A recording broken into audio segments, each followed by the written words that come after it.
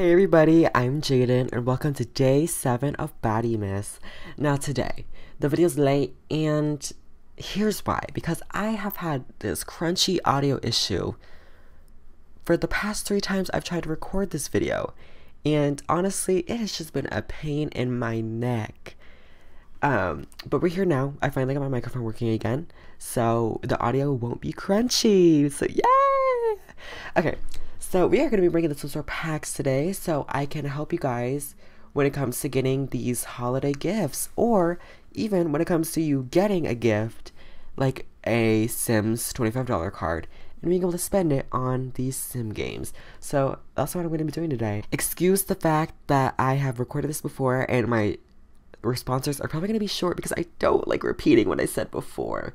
And I said so much before, so this is going to be painful. But I'm going to try to give a brief description on why you feel a way about a certain pack, and then we'll go from there. So we have Spade. It's average for me. Doesn't really add much in terms of my personal gameplay. Some of the items are cute in terms of creative sim, but overall I don't really use them that much, so that's why it's ranked average. But I don't regret buying it. Like, I like having it. So next we have laundry day stuff, which is nice to have. For my type of gameplay, I love little things. So having laundry in the game, it's very much like, oh, you know, the kids can go do laundry as a chore, or hey, before you leave the house, go do the laundry, and then you can leave. Very much that energy. I just love it. It's really cute. So yeah, I like the pack. Next we have spooky stuff, which I don't own, so I got no comments. And then after that we have my first pet stuff, which I also don't own, but I can tell you it's a cash grab. If you have to make a pack that practically requires another pack to unlock some of the items, then it's a cash grab, girl. It's a cash grab and a half. Next we have romantic garden stuff, which honestly I wish I didn't buy. Originally it was in my average list, but I wish I didn't buy it because it doesn't have enough strong things for me in it. The whole point of it was supposed to be like you're furnishing a garden and stuff, which is cute, but overall I'm not really out here building gardens. And even when it comes to landscaping, some of the items are a little too standout-ish. So, no fan vibes. And then the criticism items are outdated for me. So, yeah, I shouldn't buy it. Next we have Nifty Knitting, which I don't have, so I have no comments. Then we have Get Together, which is the best pack in The Sims 4, and you cannot change my mind. If you do not own Get Together, girl, you are doing something wrong. You have to get this pack. It is amazing. It's the second expansion pack of The Sims 4, and it has like the biggest world, which is the best world too, may I add. It is the best aesthetically pleasing world in my opinion.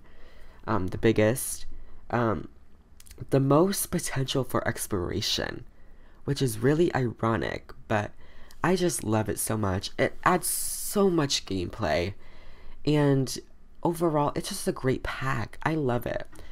Okay, and then we have Parenthood. It's nice to have, too, for my type of gameplay. I'm a family gamer. I mean, I'm a family simmer.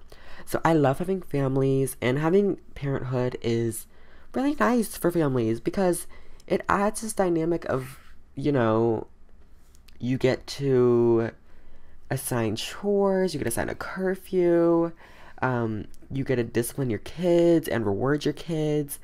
Overall, it's just really nice for family gameplay. The creative items I don't like gag over, like they're not anything crazy, but I do like them. And overall, it's just a nice pack to have. And then we have City Living, which is also the best of the best for me. I love this pack. I eat it up. I like the careers that it comes with. Like the social media career, I love that career. It's so much fun. Overall, it's just a great pack. I like it. I really enjoy it. The world is great. The creative items are really cute. I don't know what to tell you otherwise. I mean, other than you should get it. It's a really cute pack. And then we have backyard stuff, which I'm putting in Wish I Didn't Buy, because I barely use any of the things in my backyard because I tend to live on smaller lots, so I don't have like a huge backyard space, and if I do, I still am not using this stuff because it's hard to blend in with the backyard, you know. Like, I kind of want my backyard to be a little organized, tame. It has a garden most of the time, and it's kind of hard to incorporate that into it, so because most of the items are like really big and long, so I'm like, oh yikes. Okay. And the creative items are really outdated and kind of ugly. So I wouldn't really recommend it. Next, we have Jungle Adventure, which is average. Oh, and you know, it's average, but it's lower average. It's like borderline wish I didn't buy, only because it's a one-time story type thing. I mean, I eat it up because it has some Central American culture in it, and I love that. That is so fierce. And it's great. The criticism items are cute too. I really like them. But overall for gameplay, it's like a one-time type thing. You can really only go to it once or twice or 3 times, and then it gets like boring. Like you will not go back. And the world's cute, but you can't go to it other than a vacation. And even in a vacation, there's nothing to do other than explore. So, yeah, it's not that great. And then we have Get to Work, which is so nice to have. It's like borderline best of the best because I love it. You know, I really underappreciated the pack at the time when it came out. But looking at it now compared to some of these newer expansion packs, girl, it has a lot in it. It came with 3 base careers that you could choose from. It came with police officer, which, doctor, and scientist, which are pretty fun careers. Oh, it didn't come with police officer. It came with detective. That's what it's called, detective. So, which are really fun base careers. You know, they have a lot to them, and you can physically go to work with your Sims. And then you have the business side of it. So your Sim can become an entrepreneur, basically. I mean, maybe not an entrepreneur, but like a business owner. And it's just honestly really cute. You can have a clothing store, you can have a bakery, you can have a lot of stores. You know, it's just great. I love it. Their custom items aren't that great, but that's because they're also from 2015, so it's kind of understandable why they didn't age that well. But yeah, it's honestly a good pack, and I really like it. Then we have Outdoor Retreat, which I wish I didn't buy. It's like one of the better ones that I wish I didn't buy, but like, I need to move this to the end. But I wish I didn't buy it. It was the first pack for the Sims 4, I'm pretty sure, so I understand why it's like bad. But looking at it now, it's not a purchase I would make. Unless you're trying to complete your collection, then obviously purchase it, but I don't even know. It's bad. Yeah, it's just bad. And then we have Cool Kitchen, which is average. I like the items that it came with in terms of the kitchen, but the gameplay, I never use ice cream machines, like ever. So there's that. And the creative items were really cute at the time, but they're more outdated now, so I don't really recommend them that much. So yeah. And they're a bowling night, which is nice to have. Now, hear me out on this. The reason I put it nice to have is because it's very much my type of gameplay again. And you'll see that like as a pattern with my nice to have and best of the best. It's my type of gameplay. Except Get Together, it's not really my type of gameplay. I just love it. It makes me want to try new gameplay, which is something I really feel like a pack needs. Anyways, back to bowling night. So bowling night is something that's really cute for me because I can have little mini storylines like, oh, you know, like my Sim son is going on his first date, and he has to beat his little gal pal or his boyfriend in a bowling game, and like first date anxiousness, you know, just very exciting stuff like that. Or you could even have a family bowling night. It's like, hey kids, we're going out for family bowling night, okay? And it's gonna be the competition of competitions. Whoever wins this bowling game doesn't have to do a chore for a week. Boom. And it's just really cute gameplay for me. And then we have Cats and Dogs, which is average because the pets aren't playable. And if anyone tries to say to me, oh, well, the Sims 2 didn't have playable pets, okay, but was the Sims 2 the predecessor to the Sims 4? It wasn't. The Sims 3 was, and the Sims 3 had playable pets. And typically you always try to outdo your predecessor, so you shouldn't be matching their predecessors energy, you know? It's just kind of embarrassing. It really is. It's embarrassing. And the creative item stuff aren't that great. I'm not a fan of them. I do like Brindleton Bay though. It's a cute world, especially like the Midtown area where like the docks are and everything. That's a cute area. And I like the vet career. It kind of gets boring after a while, but it's so cute, so I like it. And then we have Dine Out, which I'm putting it nice to have. Even though it's buggy, it's still a pack that I really enjoy playing. It makes me like want to play the game, you know? Especially because like it's very much like a Tiana fantasy, like I'm almost there. Very that energy. And she got there, girl. She got there. Gag. And now she's building up her restaurant from the ground up. I mean, there are some things that need to be updated about this pack. Like, I wish your Sims could work in the kitchen. But, you know, it is what it is. I overall like this pack because you could have a family business. It could be like, oh, I'm taking over the family business. This is big for me, you know? Or, you know, it could be, okay, girls. Okay, guys. We're going out for dinner tonight, so grab everybody and let's go out for family dinner. Very that. I just love family gameplay The Sims 4. I'm not gonna lie. I live. And then we have Eco Lifestyle, which I don't own, so I don't have any comments on it.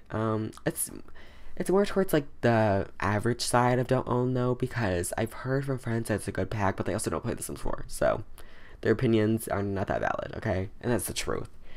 And then we have fitness stuff. It's average purely because I didn't buy it. I literally cannot put it in wish I didn't buy it because I did not buy it. And it's not really a cash grab either. I mean, it kind of is, but it kind of isn't. The criticism items I don't use. Even in athletic wear, I don't really use them. So if that tells you something. The rock wall, it's okay. It's not really that, like, crazy. But I do like how you can have some prettier gems. It's just fun. It's really fun. Then we have Star Wars. It's a cash grab. Babe, it's a cash grab. I didn't buy it. I don't own it, but it's a cash grab. And I hate Star Wars. I hate Star Wars. And overall, I feel like there's a big disconnect. Like, you can't access the world unless you've gotten a phone call. You also can't really use the build and buy items, I'm assuming. Because I'm assuming, like, they're very situational towards the pack. Like, I don't really see myself using Star Wars stuff and, like, my family builds. So yeah, and the charisma items are also probably like the same way. I don't see myself using that on my family sims. The hairs are cute, so there's a plus there, but that's about it. And then we have kids room stuff, which is average. Overall, I like kids room stuff. It's cute. The main thing was like the puppet thing, the puppet show. I don't really use that ever, but I do like some of the kids things that they added because they're good for skills and stuff.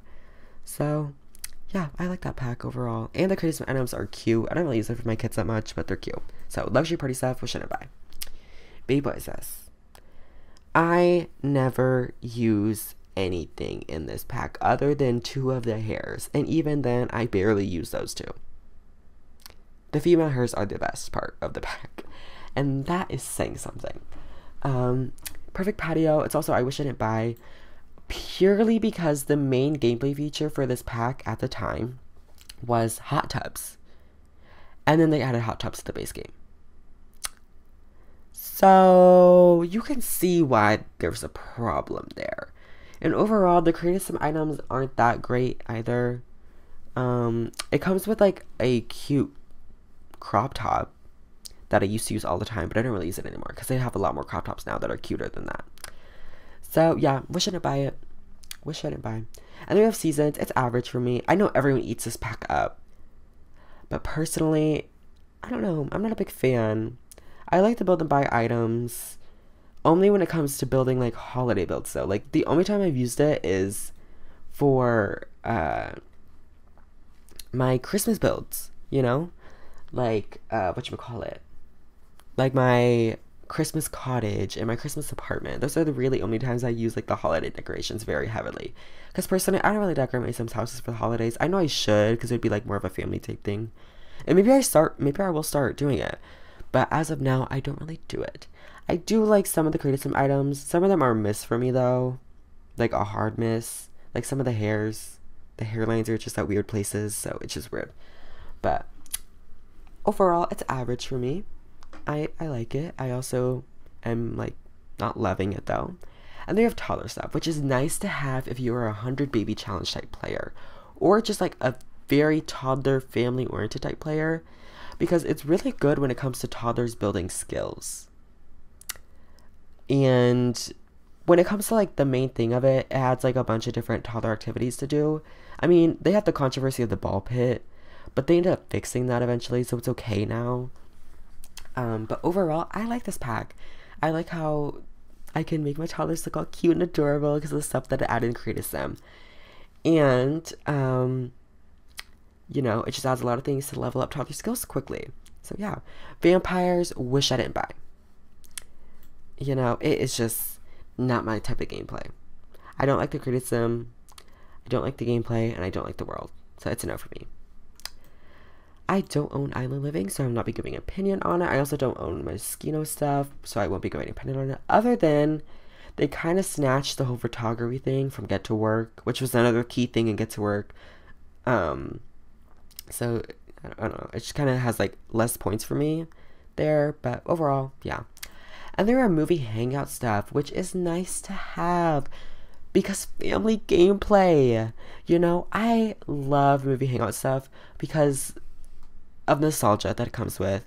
I remember getting this pack and be like, I love all these Creative items because they're so colorful at the time. And they were so diverse and really cute, very bohemian. I was feeling my oats. That was when I was like heavily into bohemian style builds. It was just really cute. And even now, you know, you can have these little family movie nights.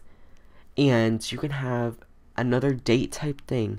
You know, you have two teens going to a drive-in movie theater to go watch a movie, which is so cute. So overall, I just like this pack. I think it's cute. We have Roman Magic, which I don't own. I hear it's not that great, but that's what I've heard. I need to experience it firsthand to really give it an opinion, though.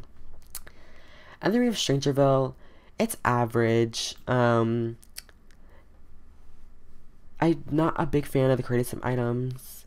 I'm also not a big fan of the gameplay, like, because the story repeats itself. Like, there's no differentiation.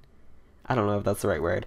But the gameplay doesn't really diversify anything. So it's kind of the same thing over and over again. But yeah, I wouldn't really recommend it. And the world's cute as heck, but you have to play through the story to actually play the world without the fog and stuff. And then you have Tiny Living, which is nice to have if you're more of like an exploration or discovery type simmer, because you can have a tiny house and you can move around a lot to different lots with that same house to kind of feel that fantasy of like a trailer house or whatever. And it's nice to have because a lot of the objects fit into tiny places. So it's just ideal. It really is. I like it. And then we have Get Famous, which is upper average because honestly, I appreciate it a lot more now than I did when it released. The only reason I had like big backlash when it released was because of the world being so small, which is one thing that really pushes it down to average for me. But overall, I like the careers that added. I like the Creative items that added. Overall, I like it. It's a good pack, you know. We have Vintage Glamour, which I'm putting average because I don't use the main gameplay feature butlers, but I do use the Creative items, so that's something. And lastly, we have Summerscape, which I do not own, so I have no opinion on it. But anyways, if you guys did enjoy the video, make sure to drop a like down below. And this is my final ranking of the packs. Let me zoom out a little bit, actually. This is it. So yeah, hope you guys did enjoy. Make sure to drop a like and subscribe. And tune in tomorrow for day 8 of Baddiemas. I think it is. But yeah, make sure to tune in then, and I'll talk to you guys all later. Bye, guys.